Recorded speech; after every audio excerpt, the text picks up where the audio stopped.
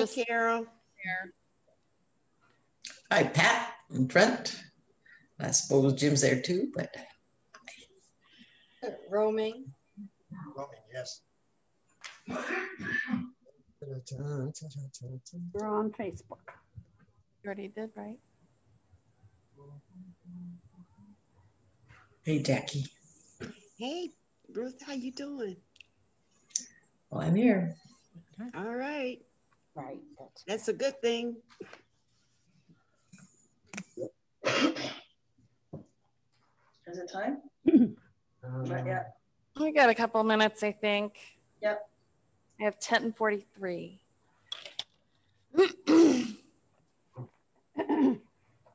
Oh.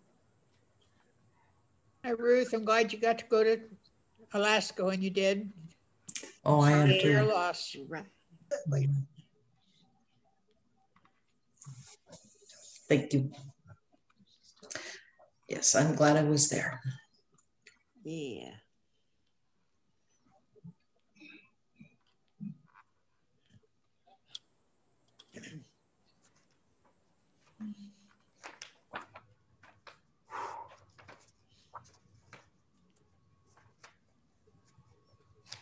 So quite sure where to find this bunch. Try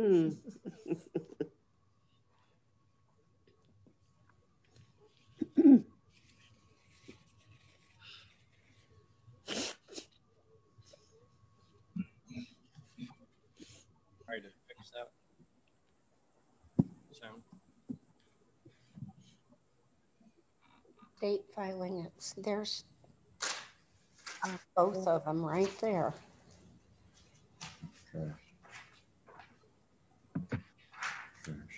But you're taking them out of there. Well, that was for us. But I'll put those in for us. Hello, Maureen. These are going in with federal filing. This was supposed to be for us. There's the one I was going to mail in. Beth? Yeah, thank you. Green, stop sharing. Done. We need this. It's time. Hello, Tetra.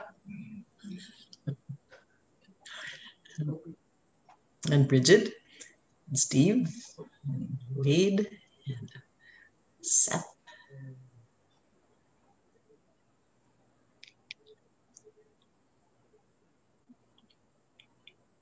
So there we go. All right. Looks like it's time to get started.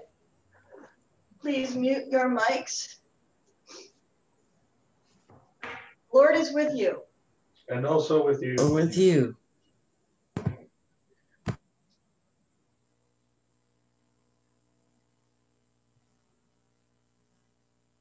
wait. She's trying to. You turn on the remote. Just saying. Opportunities for ministry this morning. So this afternoon at 12:30, the board is having a special meeting on Zoom.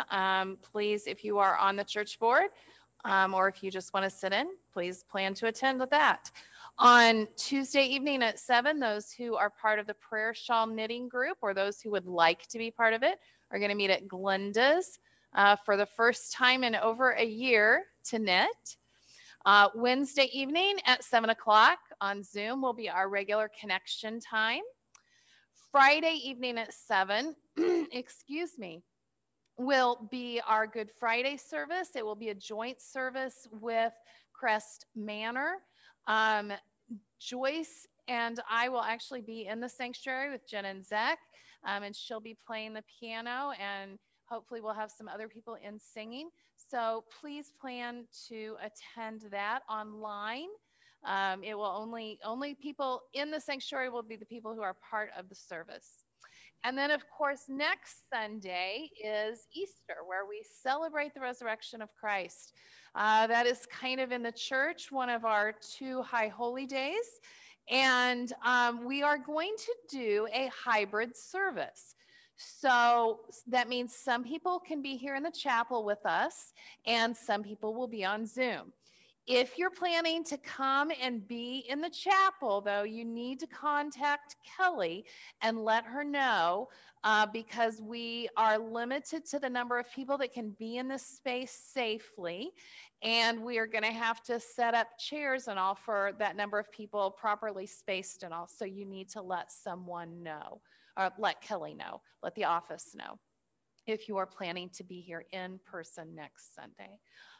Those are the opportunities for ministry I have, but we also have this month will be our ABC USA America for Christ offering, and we have a video to show for that.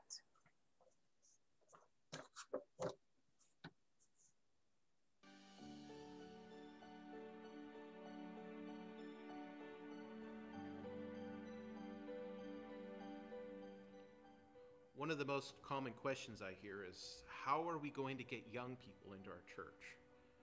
This question is most often accompanied by looks of exhaustion, sorrow, and hopelessness. When I look in their eyes, I can see that they are hoping for an easy answer, but this is not an easy answer kind of question. It is a question that many of us have spent years trying to answer. Indeed, those at the Fuller Youth Institute have spent their careers researching faith formation in youth. In 2016, they published the book Growing Young. This book signified the culmination of a study that involved 250 leading congregations across the nation.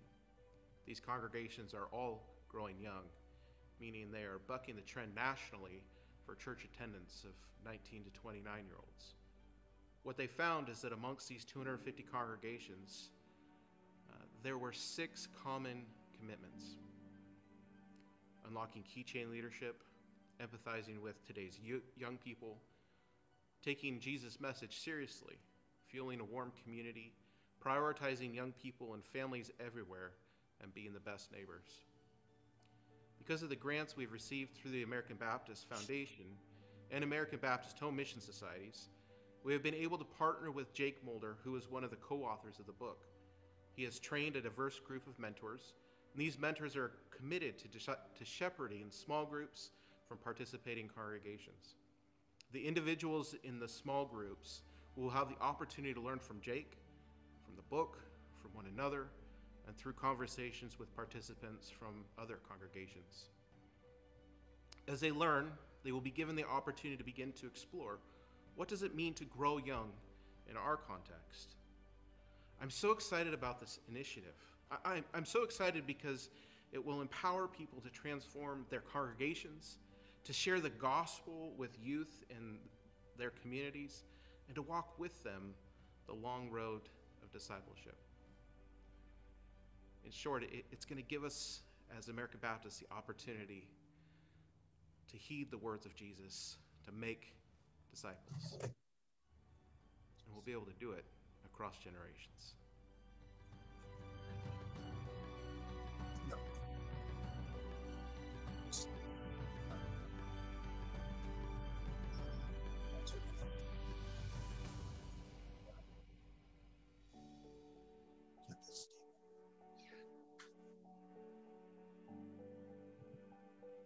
I think she'll be louder than he was. I hope so.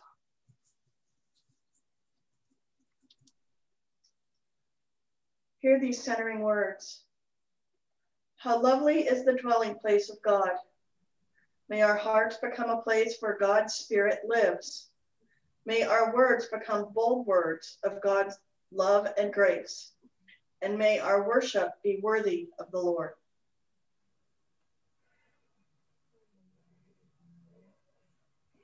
Being Palm Sunday, we remember the hymn, Ride On in Majesty.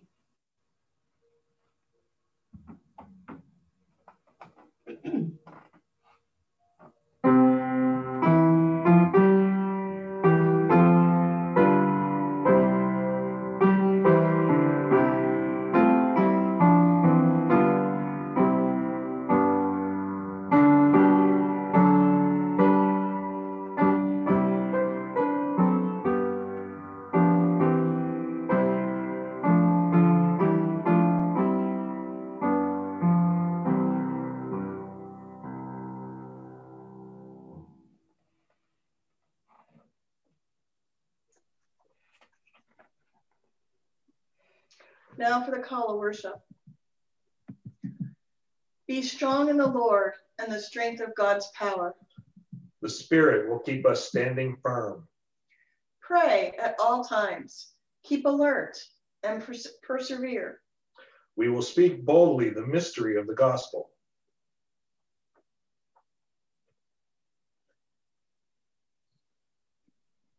Please join me in singing our Lenten hymn, My Tribute, found in number 46. We'll sing it through twice. To God be the glory, to God be the glory, to God be the glory for the things he has done. With his blood he has saved me, with his power he has raised me. To God be the glory for the things he has done. To God be the glory, to God be the glory, to God be the glory for the things he has done. With his blood he has saved me, with his power he has raised me. To God be the glory for the things he has done.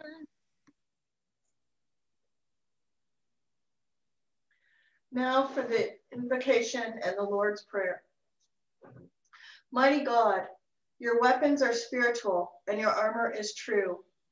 Teach us not to be defensive, but to stand in the strength of your gospel, the good news of Jesus Christ, our Lord. Amen. Our Father, who art in heaven, hallowed be your name. Your kingdom come, your will be done, on earth as it is in heaven. Give us this day our daily bread, and forgive us our sins, as we forgive those who sin against us. And lead us not into temptation, but deliver us from evil. For yours is the kingdom, and the power, and the glory forever. Amen. Our first scripture reading today comes from the book of Ephesians, chapter 6, verses 1 through 9. Children, obey your parents in the Lord, for this is right. Honor your father and mother. This is the first commandment with a promise, so that it may be well with you and you may live long on the earth. And fathers, do not provoke your children to anger, but bring them up in the discipline and instruction of the Lord. Slaves, obey your earthly masters with fear and trembling, in singleness of heart as you obey Christ, not only while being watched and in order to please them, but as slaves of Christ, doing the will of God from the heart. Render service with enthusiasm, as to the Lord and not to men and women, knowing that whatever good we do, we will receive the same again from the Lord, whether we are slaves or free. And masters, do the same to them. Stop threatening them, for you know that both of you have the same master in heaven, and with him there is no partiality. Usually this is the time we take up our offering. I want to remind everyone to send in your offering in whatever way you can, online, mailed, carrier pigeon, any way that you can provide the offering that you normally would give. It will be received. Lord, you provide us with everything we need: protection, sustaining words, and a community of support. Turn us away from our own concerns and outward to those who need what we have to offer, all the gifts with which you have blessed us. In Jesus' name, amen. Praise God from whom all blessings flow. Praise him, all creatures here below. Praise him above the heavenly host. Praise Father,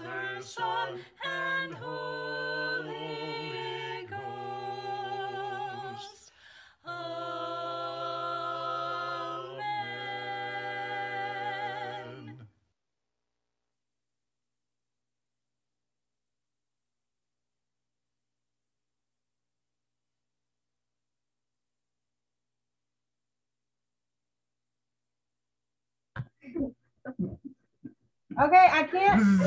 Can you hear what's going on in our background? Got an infestation. Yes. We have a bunch of busy bees. Okay, bees can sit down now. Oh. Yeah, finally. Have any of you ever been stung by a bee? Yeah. Yes, it hurts, doesn't it? It hurts a lot.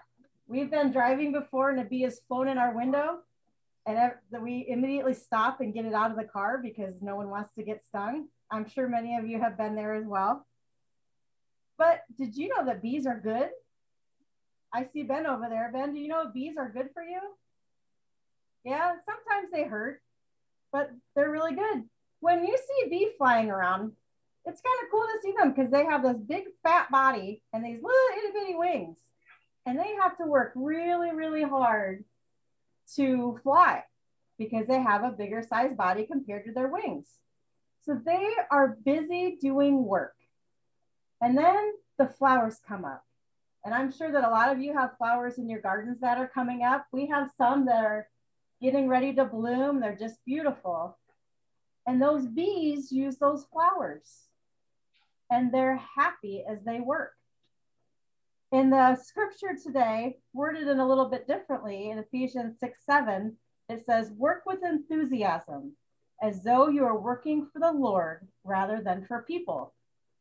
So Paul is teaching us that in everything we do, in school, at home, at church, at work, we are to do it to glorify God. And I think that's what bees do as well. They're buzzing around, pollinating the flowers, being busy bees, but happy bees. And we can do that as well. Sometimes, yes, we can be like a bee and we can sting because maybe we had a bad day or something has happened to us. And we need to remember that we can be a busy, happy bee as well. And that we need God in our lives to remind us to be busy, happy bees. So if everyone would do our pinky prayer with us.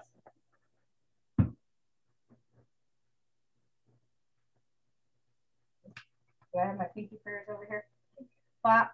Dear Lord, thank you for your word and for bees and their hard work. Be with us as we work, that we may do it to glorify you and no one else. Amen.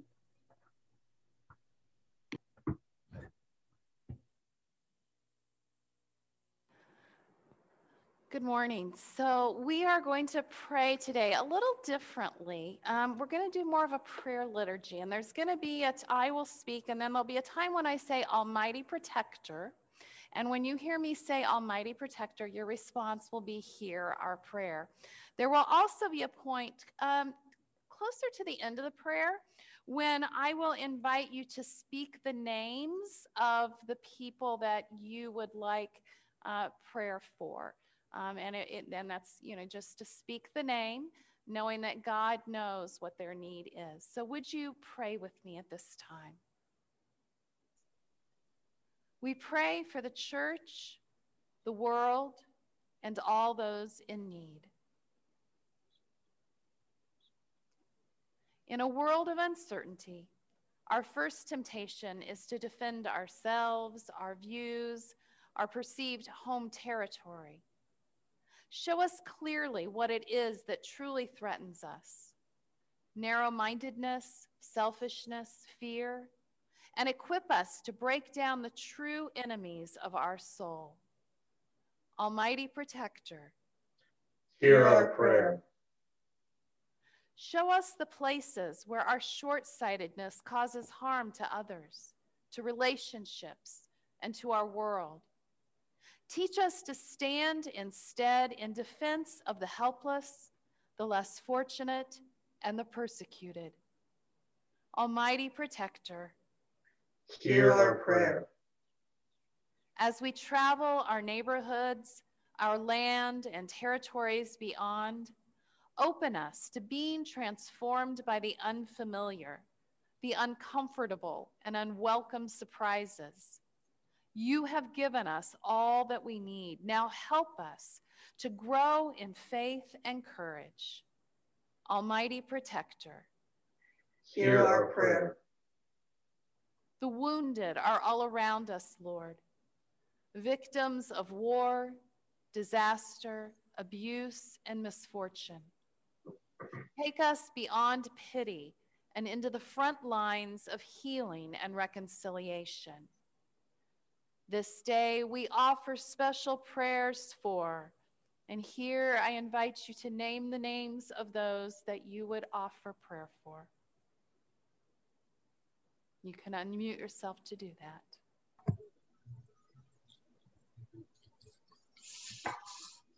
Amy. Yep. And Michael.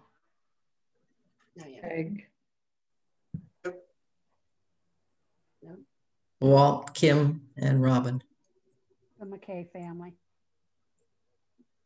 Neighbor Jerry, who lost his wife unexpectedly. Cindy White. Ann. Joy and family. Beth and Dale. The family of the young girl that was killed on Dragoon Trail 2 days ago. Donna Oliver.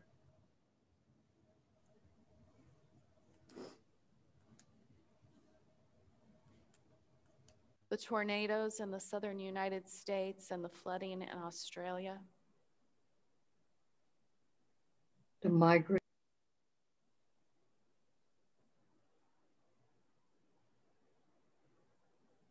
The violence in Myanmar.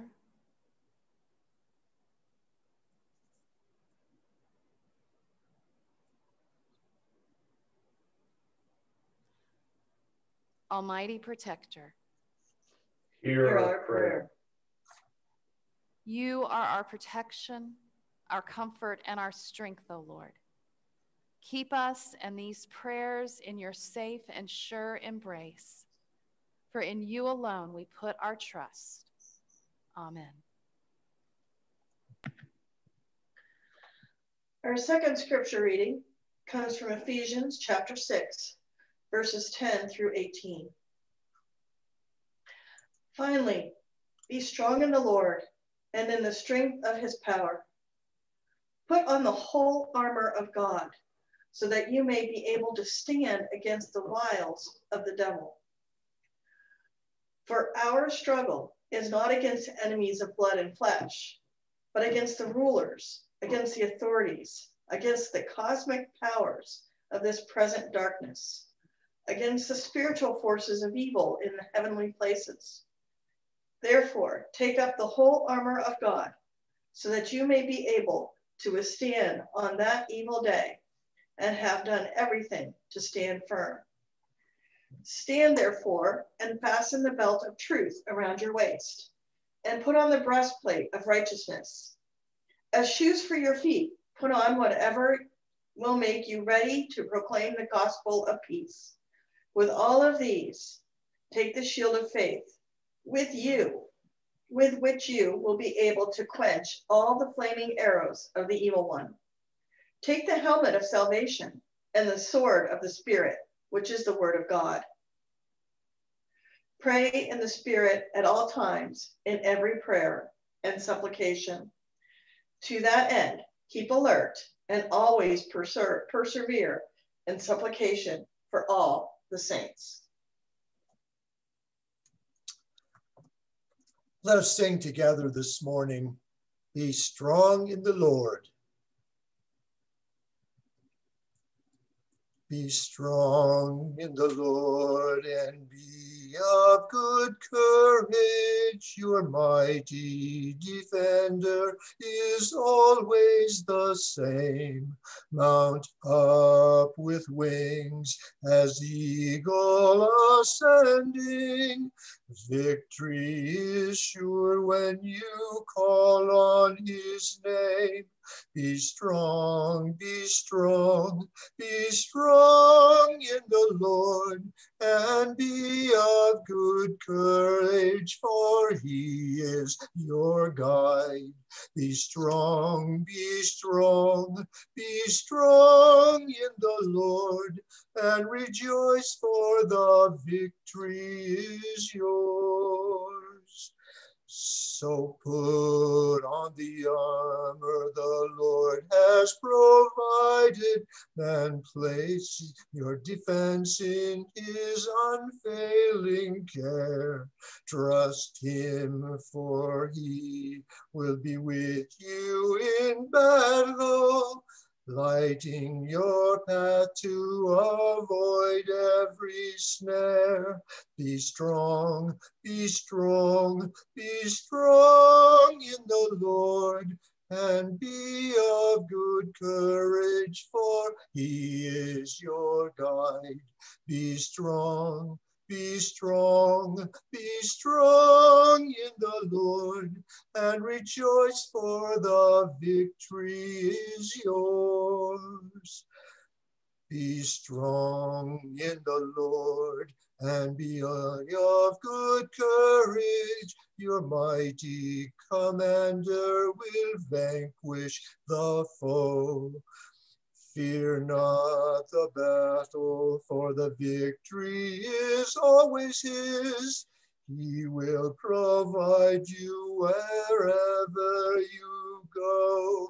Be strong, be strong, be strong in the Lord, and be of good courage, for he is your guide.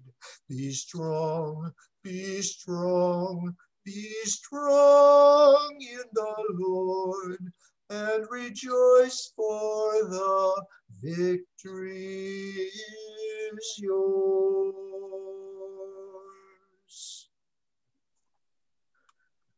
Our third scripture today comes from Ephesians chapter 6, verses 19 through 24. Pray also for me, so that when I speak, a message may be given to me to make known with boldness the mystery of the gospel, for which I am an ambassador in chains. Pray that I may declare it boldly, as I must speak, so that you also may know how I am and what I am doing. Tychicus will tell you everything. He is a dear brother and a faithful minister in the Lord. I am sending him to you for this very purpose, to let you know how we are and to encourage your hearts. Peace be with the whole community, and love with faith from God the Father and the Lord Jesus Christ. Grace be with all who have an undying love for our Lord Jesus Christ. Good morning. So today is Palm Sunday and the final Sunday in Lent. This coming week is Holy Week, and next Sunday we will celebrate the resurrection of Christ. But between Palm Sunday and Easter Sunday, Jesus engaged in some serious spiritual warfare, the kind of spiritual warfare that Paul talks about here in Ephesians 6. In fact, on Friday, we will remember Jesus' crucifixion, the day that the rulers and cosmic powers thought that they had defeated him. But Easter will show them that they were wrong. As we have moved through the letter to the church at Ephesus, I've invited you to hear the letter as if it were written to us, the saints in South Bend, Indiana. And I've invited you to ask some specific questions. God, what do you want to reveal to us? What do you want us to hear from this letter? And what does it mean to be the body of our Lord Jesus Christ here and now? We have heard the promises that because of love, God has saved us by grace through Christ, created us for good works, gifted us with the Holy Spirit, and rooted and grounded us in love. In response, God has called us to live lives worthy of the calling to which we have been called, celebrating both the unity and diversity which are the body of Christ, and living as children of love and light, which is our true identity in Christ, and submitting ourselves to Christ and mutually to one another. Now, sometimes I wonder why committees separated the scripture into chapters and verses exactly like they did. And chapter 5 and 6 here of Ephesians is a perfect example of that. The first 9 verses of chapter 6, to me at least, are obviously a continuation of the metaphor for the church's mutual submission to one another. But for some reason, someone separated the examples of wives and husbands from that of children and fathers and slaves and masters. But the same theme continues throughout this whole section, beginning with be subject to one another out of reverence for Christ, and ending with, for you know that both of you have the same master in heaven, and with him there is no partiality. Andrew Lincoln, in Word Bible Commentary, describes the message of Ephesians in 3 verbs: sit, walk, and stand. Believers have been raised up and seated with Christ in the heavenly places. Therefore, we are to walk in a way that is worthy of the gospel. And finally, we receive what we need to stand against the powers of evil. And that's what we're going to talk about today. After 2 therefores, we now get to a finally. At the beginning of chapter 4, we read, therefore, lead a life worthy of the calling to which you have been called. And last week, chapter 5 began, therefore, be imitators of God. And now in this final chapter in the book of Ephesians, we read, finally, be strong in the Lord and in the strength of his power. In reaching the final conclusion of the letter, the author of Ephesians returns to themes of chapter 1, one of which is the power of God and the powers that oppose God. New Testament scholar N.T. Wright has a great video on YouTube about what Paul means when he talks about the principalities and powers. And in it, he points out that sometimes when Paul uses these terms, he seems to be directly pointing to earthly rulers and governments. And at other times, he seems to point to some kind of spiritual power that is larger. He explains this phrase by explaining that God's original desire was for a wisely ordered creation, and for that to come about through obedient human beings.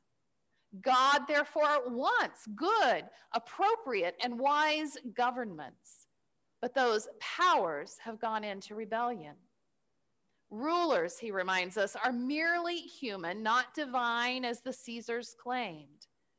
Rulers and governments are doing a God-given job, but they are also broken, rebellious, and even at times evil. Unfortunately, Christianity has a history of colluding with these powers rather than standing firmly against them, as the author calls us to do. The church has had a bad practice of being in league with the principalities and powers. Haruko Nawada Ward, in Feasting on the Word, says this, and it's a little bit of a long quote, but I invite you to listen. It begins this way. At the Third Ecumenical Council of Ephesus in 431, 2 parties of Christians confronted each other bitterly, calling each other the tools of the devil because they had different understandings of the person and nature of Christ. In the medieval Crusades, European Christian soldiers slaughtered Jews, Muslims, and heretics, believing that they were slaughtering the forces of evil. In 1492, devout Catholic Iberian crowns sent Columbus to discover the world while expelling God's enemies, that is, Jews and Muslims, from their domain. Likewise, Protestant reformers approved the state right of execution of those whom the church perceived to be its enemies, including Turks, Jews, Christian heretics, and witches. In the ensuing years, Christian Europe justified the conquest, colonization, and forced Christianization of those dark savages of the Americas, as well as the enslavement of some Asians and numerous Africans using similar rhetoric. End of quote. Unless do you think we've put all of that behind us? In the 1940s in Germany, there was a portion of the church that supported Hitler and Nazism. And this very day in the United States of America, there is a portion of the church that has aligned itself with Christian nationalism and the racism and xenophobia inherent in that philosophy. This struggle we are called to is a struggle deeper than personal temptation. It's a struggle against forces bigger than individuals. It's a struggle against the power of sin and evil, against the forces that corrupt humanity unto something other than God intended. Forces of ignorance, arrogance, and hatred. In Feasting on the Word, Peter Ray Jones names names. Segregation, apartheid, fatalism, the mafia, addiction, bondage of the will, totalitarian states, serfdom in the medieval period, attempted bribery of legislators through large campaign donations, and genocide, Nazi philosophy, unbridled nationalism, violence, hunger, racism, obscenity, addiction, brothels in Mumbai, nuclear weapons, and tobacco companies. Even we nice white people, as Austin Channing Brown calls us, collude with the powers when we buy into the cultural common sense, when we seek peace at the cost of justice, and refuse to acknowledge our personal privilege in the unjust systems in which we live. But there is a power that stands against these powers of evil, a power of life and resurrection. We read about that power earlier in the letter too. This is the great power that God put to work in Christ when he raised Christ from the dead and seated him at the right hand in the heavenly places, far above all rule and authority and power and dominion, and above every name that is named, not only in this age, but also in the age to come. Even though they are still active, the evil powers are defeated by God through Christ. They are dead men walking. Friday is the remembrance of Christ's crucifixion, a day the powers thought they were celebrating a great triumph. But the cross is the very means by which those powers are defeated. You see, points out N.T. Wright, the last thing the powers can do to someone is to kill them. That is their last best move. But God raised Christ to life beyond death. Even death has been defeated through Christ. Jesus took the worst that the powers could do, and with God's power, Christ triumphed. God's power, though, is not the power of ignorance, arrogance, and hate. The warfare God calls us to is not the warfare of bombs, tanks, and assault weapons. And I know I'm going to pronounce this wrong, so please forgive me. Le Chambon-sur-Lignon is a commune in south-central France, made up of primarily Huguenot and Protestant residents. During World War II, these Huguenot residents made the commune a haven for Jews fleeing from the Nazis. Under the leadership of the local pastor and his assistant pastor, the citizens of the village risked their lives to rescue and hide Jews in private homes, on farms in the area, as well as in public institutions. Whenever the Nazis came searching, the Jews were hidden in the mountainous countryside. After the war, one of the villagers recalled that as soon as the soldiers left, he said, we would go to the forest and sing a song. When they heard that song, the Jews knew it was safe to come home. The situation took a more tense turn when the Germans invaded the South Zone in 1942. Local people continued to protect the Jews in open defiance of the authorities. In addition to providing shelter, the citizens of the town obtained forged identification and ration cards for the Jews to use. They helped them cross the border to the safety of neutral Switzerland. Some of the residents were arrested by the Gestapo, such as the pastor's very own cousin, who was sent to Maidanet concentration camp where he was murdered.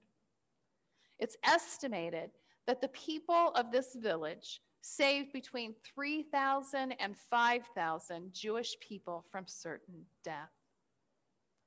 The ethos and practice of sheltering refugees continues in the village, with migrants coming from many war zones, including Congo, Libya, Rwanda, South Sudan, Kosovo, and Chechnya. In 1990, the town was one of two collectively honored as the righteous among the nations by Yad Vashem in Israel for saving Jewish people in Nazi-occupied Europe. The war we are called to is not to wield a gun, but stand and put flowers into the gun barrels of military police, as these protesters you see did during a march to the Pentagon in 1967. It's not to drive a tank, but to stand in the path of a tank, as this man did in Tiananmen Square in China in 1989. It's not to turn away or protect ourselves when we see others in harm's way, but to kneel in the face of evil and violence and plead in the name of God for the powers to take our own life instead of the lives of others, as this nun did recently during Myanmar's crackdown on pro-democracy demonstrators. It is to feed the homeless in city parks in defiance of statutes that make doing so illegal. It is to place bundles of water and food in the desert for migrants, regardless of the legality of doing so. It is to offer bottles of water to those standing in line, waiting to vote for hour upon hour, even in the face of a law that makes doing so a crime. It is Jesus riding into Jerusalem on a donkey and confronting the imperial and religious powers at work, knowing it would lead to his suffering and death. Paul deliberately uses military imagery here, reminding us that being people of faith doesn't mean complacency or ignoring the reality of evil. In fact, he uses an image from the very power we are called to stand firm against, a power that people hearing the letter would have been very familiar with: Roman armor. We have been enlisted in God's forces to combat evil, but we go forth with different kind of weapons. We stand in defiance of the powers of this present darkness, encased in the armor of God: truth, righteousness, peace, faith, salvation, the Spirit, and the Word of God. The language the author uses when telling us to put on the armor of God is the same language used in chapter 4 when we're told to clothe ourselves with the new self created according to the likeness of God. In other words, we are called to put into practice the new reality of our true identity in Christ and to proclaim the gospel of peace. And we cannot proclaim peace with violence. As Martin Luther King Jr. famously proclaimed, darkness cannot drive out darkness. Only light can do that. Hate cannot drive out hate. Only love can do that. In the armor of God, almost all of the components are defensive, meant to protect the wearer. A belt, a breastplate, shoes, a shield, a helmet. Only one is offensive, the sword of the Spirit, which is the word of God. This is the word that we speak, inspired by the Spirit. It is the proclamation of the very gospel of God's peace. We do this by speaking truth and listening to the truth of others. We do it by recognizing the difference between righteousness and self-righteousness. We do it by proclaiming that salvation is not based on who we are or what you've done or what prayer you've uttered, but it is a gift freely offered by a loving God. It's about allowing God's word to transform us instead of using it as a weapon to beat others down.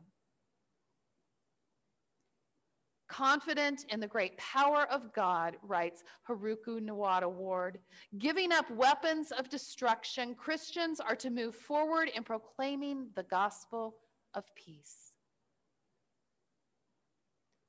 Wielding God's power also requires a different kind of preparation. Not firing ranges and marching in formation, but prayer and the building of community. Now, all the verbs in this passage are plural, and be strong in verse 10 is a passive verb, indicating to be strengthened by God. So a better translation might be, finally, all of you together, keep on being strengthened by the Lord. Brian Peterson of Working Preacher says that embracing this strengthening points to a lifelong habit of trusting God and finding life, love, and strength there. This call is not about being a vigilante for Christ, but about the church, community, putting on the armor of God to proclaim to the powers of this present darkness that they have been defeated by the reconciliation and resurrection power of God. Writes Archie Smith Jr. in Feasting on the Word, in order to stand firm, we have to be nurtured in a tradition, a faith community, and grow deep in that rich soil. We are called to meet the enemy with Spirit-powered proclamation and Spirit-inspired prayer. We are encouraged to pray in the Spirit at all times and in every prayer and supplication, to persevere in prayer and to pray for the power to boldly proclaim the gospel of peace. We must prepare ourselves inwardly and prayerfully for the outer struggle, continues Smith. The truth is that only God has and will finally defeat all the forces of evil. But this passage proclaims that properly connected and prepared, we will be able to stand against the wiles of the devil. We will be able to withstand the day of evil, and we will be able to quench the flaming arrows of the evil one. The call of God's power is to stand up to the powers of evil while also surrendering ourselves to the hope, peace, and mercy of a loving God. And that is how this letter to the church ends, with a reminder of the gifts and identity that are ours. Peace be to the whole community, and love with faith from God the Father and the Lord Jesus Christ. Grace be with all who have an undying love for our Lord Jesus Christ. May that peace, love, faith, and grace. Empower us as we proclaim the gospel of peace. Peace between God and all of creation, enacted through the crucifixion and resurrection of our Lord Jesus Christ. To the saints in South Bend, with love. To all who have an undying love for our Lord Jesus Christ. Amen.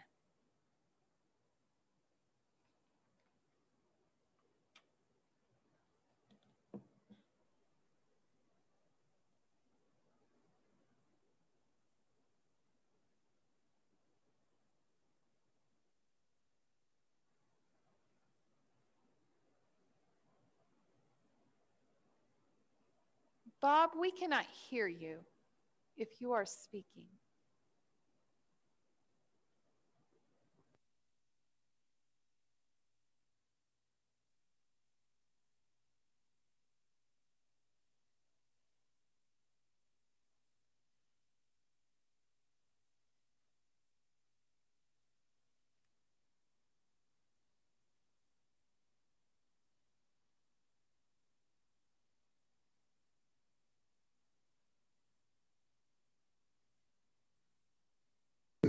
Okay. Slide over a little bit. Yeah. Turning the volume up. Can you hear me now? Are you unmuted, Ruth? Yes, we can hear you now. Yes. Okay. Okay. We'll try this way. Hosanna, loud Hosanna, the little children sang. Through pillared court and temple, the lovely anthem rang. To Jesus, who had blessed them close folded to his breast, the children sang their praises, the simplest and the best. From Olivet they followed mid an exultant crowd, the victor palm branch waving, the chanting clear and loud. The Lord of earth and heaven rode on in holy state. No scorn that little children should on his bidding wait. Hosanna in the highest, that ancient song we sing. For Christ is our Redeemer, the Lord of heaven, our King. Oh, may we ever praise him with heart and life and voice, and in his blissful presence eternally rejoice.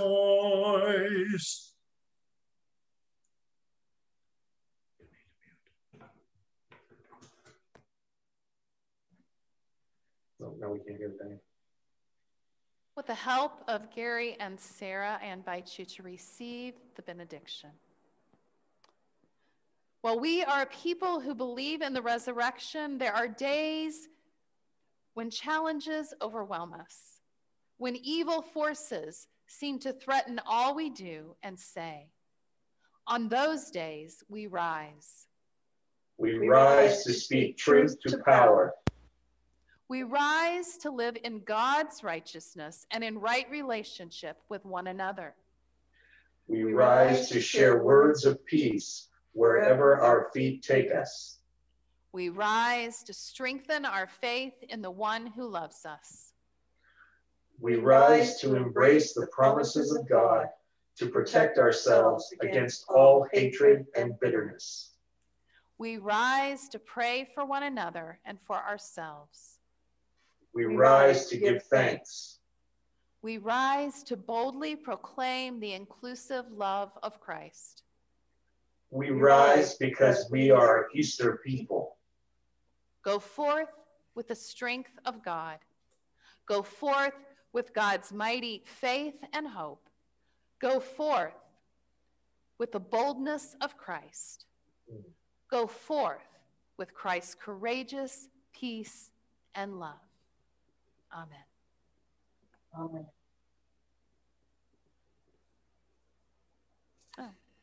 I would now invite you, if you would like to unmute.